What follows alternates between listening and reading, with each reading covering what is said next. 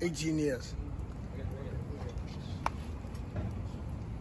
18 years and I get upstaged by Sour Patch Kids.